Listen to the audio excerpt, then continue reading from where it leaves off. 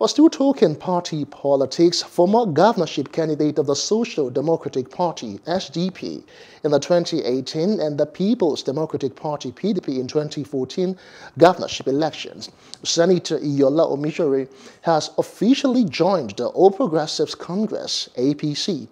Omisore was received into the party by the State Deputy Governor, Benedict Alabi, APC State Chairman, Boyega Famodun, members of the State Executive Council and other party stalwarts.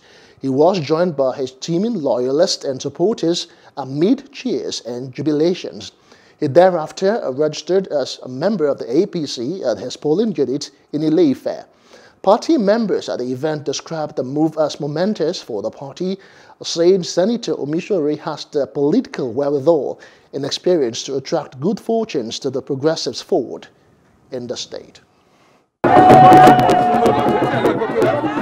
Distinguished Senator Omisore coming to join us in APC, definitely is going to move forward. And he has an antecedent of performance. He has his record of supporting Ife. He has his record even both at the federal level.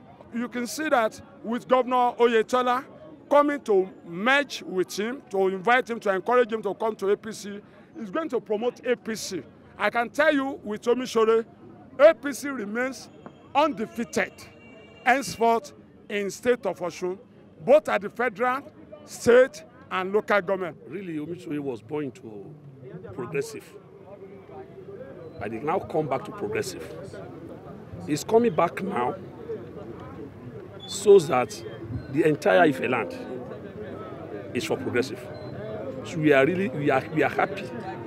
All Ife sons and daughters, we are happy, and we are welcoming him back to the progressive.